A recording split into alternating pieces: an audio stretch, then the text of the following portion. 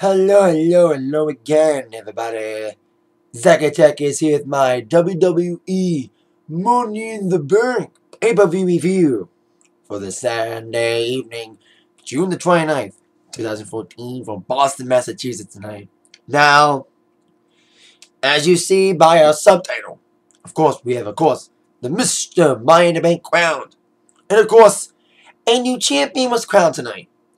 That, everybody has an opinion on, including me. And I'll get you my opinion on new champ and why I think he should have won it, even though I wanted anybody else to win. But this person that's subtitled. But despite him being the champ, again, you cannot take away the fact. Because a lot of people are going to say, oh, this pay-per-view sucked because he won. People are going to see past the 3 great matches we had tonight. A great tag team title match. One of the best tag team title matches I've seen in a while. The best Divas match, period, I've seen in a while. And probably a great, epic Money in the Bank contract match. Those 3 matches were great. The rest of the card, was filler. In the main event, there's an analogy I use. And people would agree.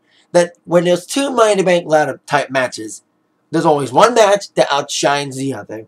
In this case, the contract match outshined the title match. So, there you go. Overall pay-per-view review. Rating, 7.0 out of 10. It's all on the strength of those 3 great matches. And the rest of the card, even though they weren't as good as those 3 matches, it was still a very fun pay-per-view. And despite the co-main event. But the reason why it was co-main, I'll get to why I think that was the co-main when I get to it. First things first, we had, our pre-show. This is the first there was a lot of firsts on the pre-show tonight. The first pre-show without Josh Matthews. Of course, for those who haven't heard, Josh Matthews in the WWE firing spree, they still saved Eva Marie's job and Cameron's job. However, Josh Matthews, who's been loyal to WWE since being on Tough Enough, got fired over the weekend. And Miss Renee Young took over as host this week for the show. She also probably will host the Wall pre and post show as well, taking Josh's job. And I think Josh was a loyal employee. He was a great interviewer. And it'll be interesting to see how Renee. I like Renee. She's cute. And another first. This was the first pay-per-view pre-show without a match. We didn't have a match tonight. Instead, we had Daniel Bryan, the former WWE World Heavyweight Champion, coming out to express his situations about his neck injury. Now, he said he may require another surgery. Now, I don't know if it's a storyline to make people think he's going to be out longer or whatever. It looks like D-Bryan may be out for a while. I heard he will not be able to make it for SummerSlam. Maybe Survivor Series. Maybe my prediction when it comes to D-Bryan. The earliest I think he'll come back is Survivor Series. Latest, Royal Rumble. That's my theory. And then we had Bo Dallas coming out. Very interesting segment. That could begin a feud. When D-Bryan comes back, he could feud against Bo Dallas. Because I don't think when Daniel Bryan comes back, he'd be thrusted into the world title picture again. I want him to. But knowing WWE, they're probably going to bury his ass until he comes back. Like they're doing to somebody else. Sandow. Anyway. So, D-Bryan interested in Bo Dallas. Potential for what's to come. Now, on to the main card. In my mind, this is probably the best 2 matches. The best opening 2 matches. The best back-to-back. The best opening 2 matches of a pay-per-view in a while. Like, the first 2 matches were just a great 1-2 punch. 2 back-to-back title matches, which I said in the beginning, were great. The WWE Tag Team titles kicked us off. The Wyatts, HARPER and ROWAN, with another new theme. A different theme than it was Monday. With that version of He's Got the Whole World in His Hands. They had He's Got the Whole World a cappella. And then they had some other generic music. And of course, taking on the Usos. This match was just... we've been seeing these guys feud for the last couple weeks. Getting involved in the Cena-Bray Wyatt feud. And I've been thinking they're going to get a title match. They being the Wyatts. I thought they're going to get it at Payback. But they got it tonight. And boy, oh boy. This was just great. Great back and forth action. The Wyatts looked really good tonight. When they first came in, I kind of criticized the Wyatt's wrestling ability. Like, they have to just beat around and just punch and kick people. They're not agile, but they've surprised me within the last year, specifically HARPER. I've been saying it for the last couple weeks in my reviews. The HARPER's my favorite member of the Wyatts, besides Bray. He's very athletic. He surprised me. And he and HARPER and Warren made a great tag team. They had great double teamwork. They isolated one of the Usos in the corner. That was, of course, the beginning of the match. It was just, the last 10 minutes was just epic. Great high-flying spots from both teams. And near falls and counters and just thick spots. With some big high-flying spots. Especially coming from the Usos. And big flying spots from HARPER as well. HARPER, he's a flying freak. For being a 300-pound guy, he can drop kick like no other. Killer clotheslines as well. Didn't see another of those, but we saw great big flying moves off the middle. And it was just a very intense. It was very physical and very intense. You know, near falls. You know, double. It was just great. We also had a great double suplex from the Usos. Probably one of my favorite spots in the matchup was when the Usos double suplexed Warren off the top. That was a great spot. That was to set up the finish. After the double suplex to HARPER's partner Warren, that would be the setup for not one but two splashes. One Uso would splash and then tagging the other one the splash, you know, back-to-back splashes. That would set up the 1, 2, 3 victory for the Usos. We done in the tag team gold. I thought tonight would be the Wyatt's night. But Usos have proved that it can go Uso crazy like anybody else. But I think Wyatt's could win the tag team titles one day. Especially the way they just had a great chemistry together. These two teams had great chemistry together and great teamwork from HARPER and Warren. They looked really good tonight. Despite losing, they had nothing to be ashamed of. Great effort from both teams. So, this is interesting here. 3.4 for this match. Probably my second favorite match of the night. Well, like I said, 3. I can't really rate which match I liked more. It's tough. But I think this would be probably my number 2 favorite match of the night if I were to rank. My number 2 favorite match would be this match overall. So great opener from the Usos and Wyatts, with Usos retaining. Valiant effort from both teams. Now, like I said, 1-2 punch, probably the best 2 opening matches of a pay-per-view in a while. We have a second match. Divas match. The Divas title. Paige against Naomi. Now, if you don't watch my shows regularly, I review both WWE and TNA. I'm not biased for one company. I'm not a fanboy of one specific company. I review both shows equally and objectively, even though I kind of, if you see my reviews for TNA, I kind of log their Knockouts division better than the Divas division. Let me say this. If they mold the Divas division on, like, base the blueprints of a Diva on to Paige and Naomi, the Divas division would be better off with these two girls in carbon copies, because these two girls put on a great Divas match. Now, I saw the NXT Championship match involving Charlotte and Natalya that kind of put faith back in WWE Divas Wrestling. For me, that was a great Divas match. This match was great too. Like I said, probably one of the best Divas matches I've seen. Great back and forth action for both these ladies. Naomi can wrestle. That's the point. But she can actually wrestle. And so can Paige. And I thought the match, it was like very back and forth, very good action for both these women. And I thought the match was kind of spoiled for me as this match was really getting going. There was a botched suplex from Paige and Cameron. I thought the match was going to be fucked after that because it looked like Paige might have got injured during that botch. But despite limping a little, they went on with the match. Great counters, great near falls, great action for both these women, especially after that botch. They recovered quite nicely. I'll give them credit for that. You know, I thought that after that botch, I thought it was over after that. But Paige persevered, and I thought Cameron was going to get involved. Now, I predicted my wall review that Cameron was going to screw over Naomi. I think a lot of people saw that was probably going to happen. Not just me, a lot of people thought. But I was happy for 2 reasons. At least we had a clean winner, because Naomi didn't interfere. That's the only positive about this. At least it ended clean with, of course, Paige I think Paige did try a submission move, and I think great counter from Cameron as well to her own submission move. But then Paige got her own little move. Of course, the Paige turner got the victory after Naomi was going for the DDT move. And of course, countered by Paige with the Paige turner in a 1-2-3 victory for Paige, retaining the championship, like I said, cleanly. Unlike what many people, including me, like I said, expected, Naomi to get screwed over by Cameron. I thought Cameron was going to do that after the match, but it didn't happen.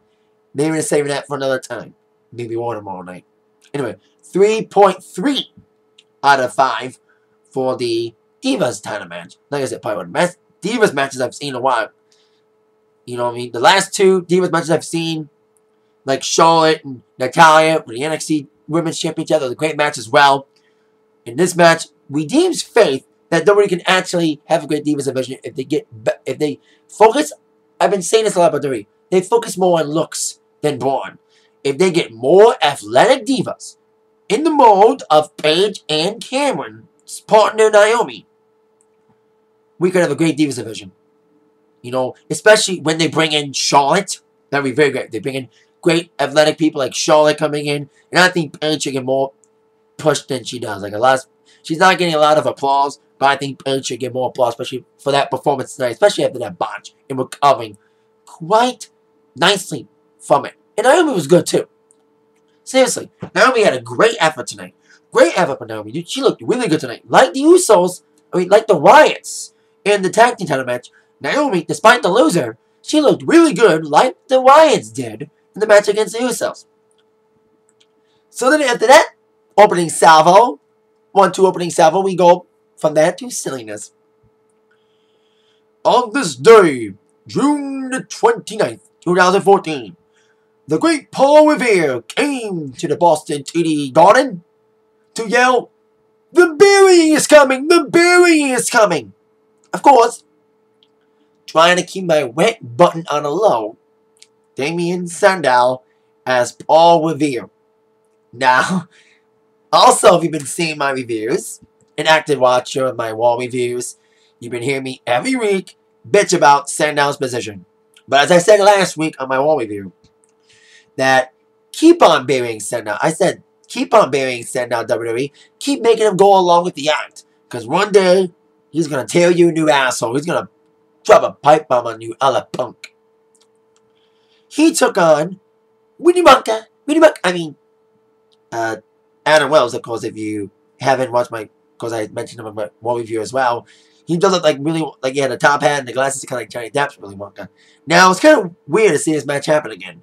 Because Adam Wells, in his first match on Raw, his debut match, was against Sandow. And he won. And that's when I was really pissed. I was really amped. But my attitude has changed. Because this is the best I've seen Sandow look in months. He wasn't easily squashed tonight. Yes, he lost again, but it wasn't in 30 seconds. He actually had time to shine here. And like I said last week, I think he's embracing it. Even though he's being stuck with a bad situation. To kind of paraphrase Adam Wells' stance on don't be a lemon, be a rosebud. When you have lemons, you make lemonade. So that's what I think Sandow's doing. He's making lemonade out of this bad situation. You know, his bad situation could do good for him because he's actually getting over with the fans. You know, got a lot of heat on him, making a public stance. And like I said, he looked really good tonight, and he wasn't easily squashed. Of course, he dropped the elbow of disdain, or as he called. I did like this spot when he was dropping the elbow of disdain. He's, still in Paul Revere. He said, "The elbow is coming." I will give him ingenuity for that. Once again, like I said, going along with the ad. And then he tried to go for a big splash move, but then Adam Wells ducked out of the way, set up the penalty foul in the victory for Adam Wells. 2.0 out of 5 for that matchup. I like Adam Wells' character. The people are singing his song, whoa. He's a comedy character. We'll see how he goes. But, like I said, Sandow needs... In my mind, Sandow deserved to be in the Money in the Bank match than to be stuck in the mid-card. They should have at least have Sandow replace Bad News Barrett in the Money in the Bank contract match. And speaking of that contract match, we would see that contract match be on, and they never replaced Barrett. Ray Barrett got injured on SmackDown. Now, this is the second time that Ray Barrett was supposed to be in a Money in the Bank match, and he got injured before. Now, it was a couple years ago that there was a WrestleMania. I forgot what WrestleMania was. I think it was like WrestleMania 28. That they were supposed to have Money in the Bank, and it was rumored that Ray Barrett was supposed to win, and then he got injured before, and Money in the Bank never happened that year. And after that, there was no more Money in the Banks at WrestleManias again.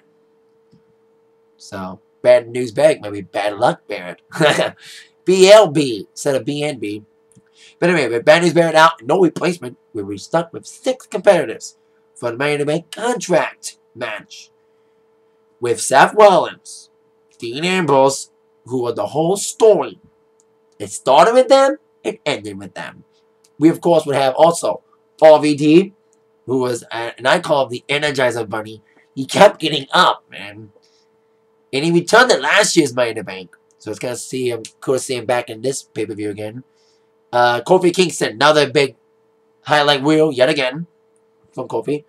Dolph Ziggler and Jack Swagger. Now, I said in the beginning, and I think everybody agrees with this, when there's a Money in the Bank match, when there used to be 2 briefcase matches, when there was a WWE World Heavyweight Championship separately, and there was a WWE briefcase and a World Title briefcase match, there was always one match that always outshined the other. In tonight's sake, like I said in the beginning, the contract match outshined the title match because you had guys who were very athletic and can deliver some high spots. Boy, oh boy, was that a spot fest or what? Great spot fest. You know, great exciting action. And like I said, I think we all know, we knew in our hearts that Rollins and Ambrose were going to duke it out. And that's what happened. They started out right away. They fought to the back. And there was some great spots. Like Kofi Kingston, once again, proving why he should be a champion one day if he can get rid of his gimmick. Instead of being a generic babyface, he needs to break free and be heel. If he's heel, he can really break out and be a star. Finally, look at Seth Rollins. Anyway, Kofi and Jack Swagger were on the top of the ladder.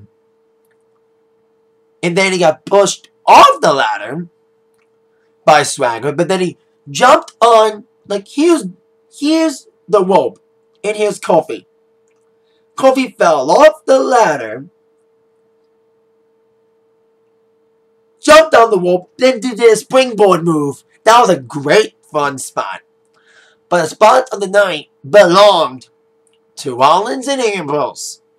Now, one of the best spots was, probably the spot that everyone's going to be talking about, was Ambrose superplexing Rollins off the top of the ladder, and that flip you saw Ambrose do in midair, like, as they landed, Ambrose did like a 360 flip as he landed on the superplex to Rollins. That was a sick spot involving those two.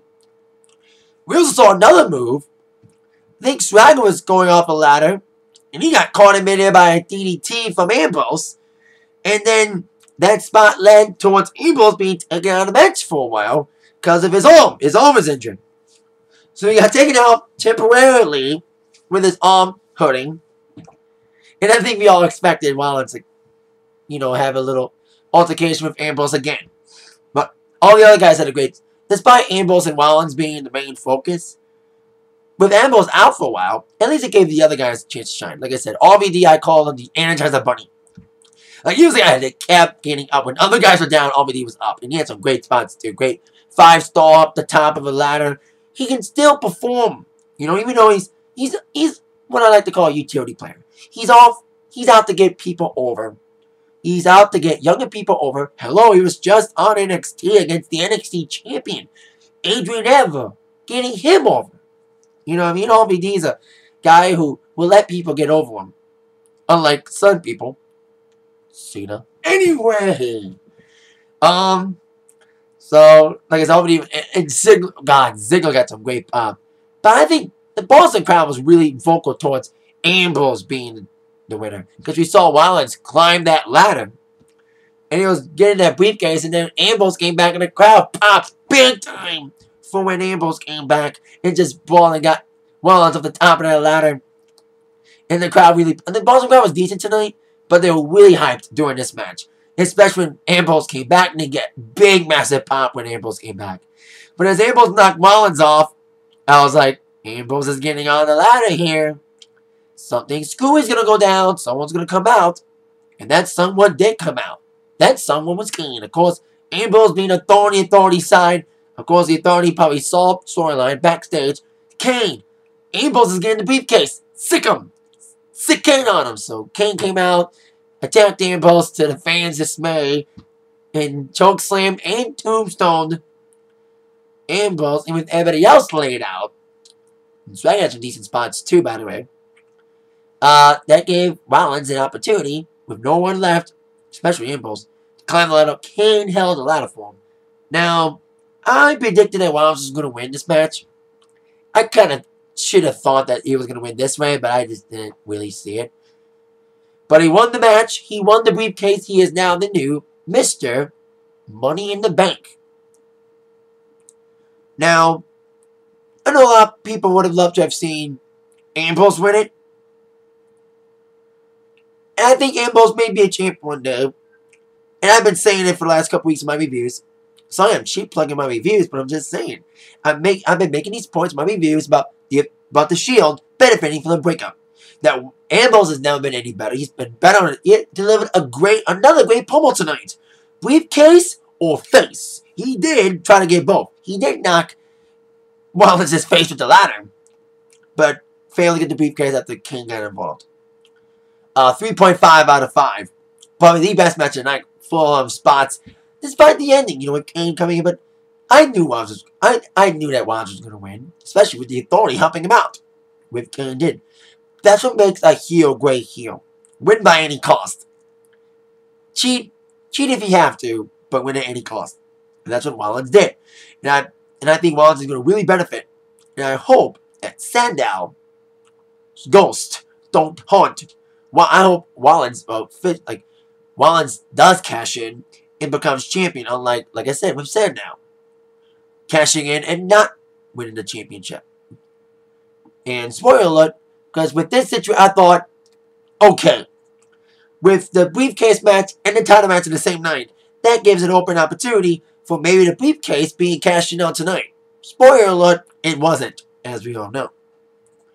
So like I said, this Ambrose Wyatt, like I said, started with them brawling, it ended with them being the last two guys to fight to get that briefcase. And this feud's not over yet, especially now with, you know, Rollins being Mr. Money in the Bank now. So we'll see how this feud intensifies, especially the great spots they had tonight. Because they need a proper one-on-one match. I thought that was going to happen tonight. But they were in this matchup tonight, giving more heat and more hype to their feud. And probably a one-on-one match might be imminent for probably Battleground. Now on to our next matchup. All the filler matches that get prepared for the title match. We will continue on with Rybaxel with Ryback. Is it just me, or has Curtis Axel got new trunks now? He's got, you know, with the straps like Rybaxel, or more like his grandfather, Layla the Axe Henny. Speaking of guys with a new outfit, or in this case, a new persona, their opponents. Imagine this with a star on it. Stardust and Goldust. Now, you've seen WWE a lot of feuds that just seem to never end. Or at least the 3MB Los Matadors feud is over for various and obvious reasons. But it's Rybaxel, Goldust / Cody Rhodes / Stardust feud. You know it's going on for a while. It's been a very entertaining one. And I think Rybaxel is really, I've been saying this also for months in my reviews, that I think Rybaxel has really gelled well as a tag team. The feud against Cody Rhodes and Goldust has been really good because of the fact it's added tension with these two guys. And of course, Cody Rhodes now going to a new persona as Stardust. Now a lot of big pops for him. Well, when you go on after a great Money in the Bank ladder match, you know, with the crowd really popping for Ambrose and they're being stunned, that's like going on after The Undertaker lost to Brock Lesnar. You know, the crowd would be dead. You know, but it wasn't like to that. It was almost like that. You know, like because the air was sucked out of the room because people wanted Ambrose to win. Like I said, the crowd popped when Ambrose came back, And then it was sucked out of the movie. Rollins won, especially the way he did with Kane helping. So going on after that match, you know, bad situation for these two guys, but they handle it. But Rybaxel really, once again, showing why they're a great tag team. And have been a good tag team. But like they did on Raw, doing Stardust, it was like the Raw match, but longer. With Stardust getting the victory for his team by coming up the hot tag and delivering the Crossroads. What are they going to call it now? Now that he's Stardust, what are they going to call it? Cross Stardust? Instead of Crossroads? Cross Star Worlds? Who knows what they're going to call it now? Since Cody's now this Stardust persona. Goldust is denying that his brother is Stardust, but I bet you that's how they're doing it. That one day, Cody Rhodes will turn on Goldust saying that I'm Stardust, blah, blah, blah. Well, after Stardust, actually it was a roll-up that got the victory. He didn't nail Stardust, the Crossroads, but that didn't get the pin. A roll-up did. And then Rybaxel would beat him up after the match. But then a double team move from Stardust and Goldust would end the post-match attack. 2.0 for that match as well. This match was kind of like a Raw rematch and a Payback rematch. Speaking of Payback rematches, on to another one. Rusev and Big E. Now, Rusev, I've been criticizing about, everybody's been criticizing about the fact, he's, squashing people left and right, and Lana being hot. But he's actually, ever since the Battle Royal to determine the 7th, or should I say the 6th entrant in the Money in the Bank title match, he's really looked good lately. His match against Big E at Payback wasn't that bad. And his match was kind of like a carbon copy of that match. And it was still a fun match, though. Interesting matchup. It was okay. Like I said, it was filler to fill in the blanks, or as we call them, bathroom breaks, especially the co-main. Big E tried to go for that big spear off the top rope again, which he did. Now. And trying to go for his big moves, including the big ending. But of course would be fed towards the accolade. And he tried to break it. He tried to break out of the accolade, but he never did. He had to tap out again to it. And then Lana did another scathing promo again about the USA, blah, blah, blah, blah. So, and she said Putin was watching. She's serious. Or she's saying that for storyline's sake. Anyway, Rusev wins. Another 2.0 for me. I think the filler matches will get 2.0s for me. Well, besides this one. On to the next matchup, our co-main event. Now, like I said, Rusev and Big E was okay. Some decent action. The feud's okay. Like I said, the co-main. Now, you had two Money in the Bank. You had two, let's say there was two ladder matches tonight, with one outshining the other. In the Divas match, that same analogy was used for the two Divas matches. That one Divas match clearly outshined the other. For every match like a Naomi Paige match that brings hope about the future of the Divas division back up, there's a match like this that brings it back. That's like when they step like the Paul Abdul song opposites attract says.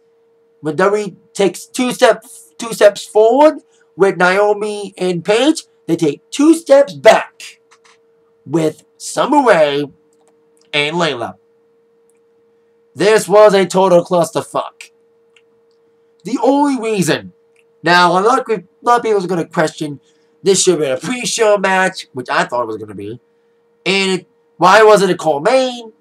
Well, the reason why it was a co-main, in my mind, it's because of the fact they needed a bathroom break. They knew the main event was coming. They needed something to put in a co-main, a match that people can go to the bathroom to, and not miss the main event, and kind of non-wink-wink, add more promotion for the company's network to make people watch the match they missed. But they missed nothing. This match kind of reminded me of the Terry Cat versus the cat fight at WrestleMania. Stupid, mostly a fucking cat fight. It was really a cat fight with a referee that was flirting with everybody.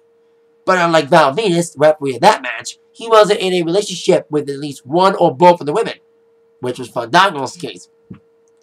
I knew there was be a total clusterfuck. He was flirting with everybody. It was really a wrestling match. This should have been on Raw, in my opinion. This was a fucking glorified catfight with Layla getting the victory. And in some way was crying. Really? Save the crying for Total Divas. There's no crying in wrestling. Only in wrestling reality shows. 1.0. Worst match of the night. But, like I said, it served its purpose. A purposely placed co-main for a bathroom break so no one cannot leave. During our main event to finally crown the new WWE World Heavyweight Champion. And that would be a main event. The ladder match for the title. Which would consist of John Cena, Randy Orton, Alberto Del Rio, Sheamus, Cesaro, Kane, Bray Wyatt, and Roman Reigns. Now, like I said earlier, the contract match was better because you had guys who can perform better high spots. This match was okay. Like I said, this title match was decent, especially with who won. But it was okay. Like the first couple minutes was kind of slow going. You know, there was teasing of other weapons. Like Rollins used a chair. I wish there was tables used. That was my only quip about both matches. There was no tables broken, especially the Spanish announce table. We saw a tease in the main title match, but we didn't see an actual table being used. Probably one of my favorite moments of the matchup, though, if there was anything favorite, was the standoff between Reigns and Cena. That was very impressive to see these two face off. And with the boos and yays, and Cena getting his ass speared by Roman Reigns. Yay! But, it was a decent match. Like I said, the last 10 minutes, with everyone delivering all their big finishers, was like the best part of the matchup. When Bray delivered his sister Abigail, and then Reigns nailed a spear, and then Cesaro nailed the neutralizer, and then he got all KO'd in midair, like he was going off the ladder, and all KO'd in midair by Orton. And the Authority was at ringside. And I was like, something's gonna happen. I thought they were gonna get involved in the match. Thank God they didn't. Especially with Kane being involved. And of course Orton, two of their guys being in it, so I was kind of glad they didn't get involved. Especially, like I said, who won. And, there was, like I said, there was a decent action, but like I said, there wasn't a great amount of high spots like there was in the contract match. That was okay match. There was decent action, like I said, the last 5 minutes were the best. Reigns was going to I think the people were high on Reigns winning. But like I said on my Raw review as well from last week, that whoever won it, well, if it was anybody else but Cena or Orton, the guy who would win, if it was like Cesaro or Reigns, it would be a tainted victory. Because the only reason why they would be champion is because D-Bar's out. You know what I mean? It would be a shallow victory for him. Because he deserved to win the championship in a different way. Not in a ladder match after the current champion got injured. And that led to the pick that who would win. After Reigns got taken down, Orton would come in, and then Kane would come in and take Reigns out of the equation. And then Orton would get FU'd by Cena on the Kane, and that would enable Cena, with everybody out, to climb the ladder and grab the title belts. Now, yes, John Cena is the new WWE World Heavyweight Champion. Winning the match in a ladder match, the match he lost, kind of, when he lost in a TLC match, in the unification match to begin with, against Orton at TLC.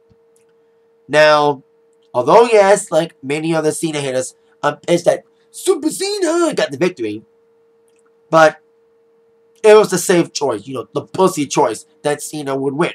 But, like I said earlier, if it was anybody else, they would be burdened by the fact that their victory would be tainted. A shallow victory because they didn't earn it. Cena would be less burdened. That's why I think they went with Cena. It's the easy pick, the safe pick, but it was because Cena would not be as burdened as if Roman Reigns would have won or Cesaro would have won. Like I said, one of those two would have won the championship. It would have not been a win-win for anybody. Because Like I said, these two guys would be labeled as paper champions, and the reigns would not be as good as they should be. You know, like I said, Reigns and Cesaro will be champs one day, and they really showed they were probably the work. If you were to name anybody who was really stand out in this matchup, probably Reigns and Cesaro. Great. They were probably the best two guys in the matchup, like the MVPs in the matchup, for sure. But like I said, Cena won because he would feel less burdened. Like, no one's gonna be like, Cena didn't deserve to win. Well, he didn't, but still. If Cesaro, like I said, if Cesaro or Roman Reigns, like I said, their reign would be forever tainted because of the fact that they would only be champion because D-Bry is out. They don't deserve to win the championship that way. Like I said, they will be champions one day, but they need a better way that would anoint them as the new guy, not just hand them the belt because the guy's out. Like they did to Cena. Like I said, Cena's less burdened. If it was anybody else, they'd be more burdened with the fact they'll be, you know, paper champions or labeled as such. Like I said, it was a slow pace. You mean, like I said, the power moves and the finish were better than the high spots. And that's what happened with this match. Instead of the big high spots, you had power spots, like the big finishes, back to back to back, you know, with the spear, and Sister Abigail, RKO, blah, blah, blah, blah, blah.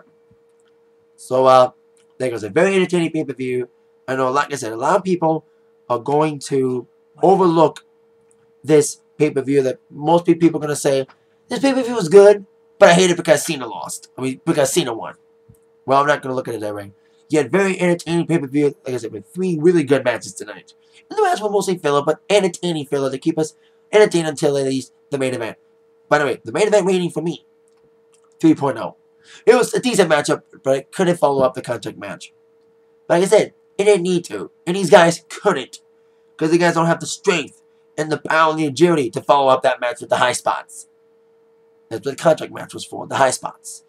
That is it. For my Money in the Bank review for tonight. That is it. Thank you all very much for watching. With that in mind, y'all have been attacked by the review from Zach. See you later, everybody. Yeah.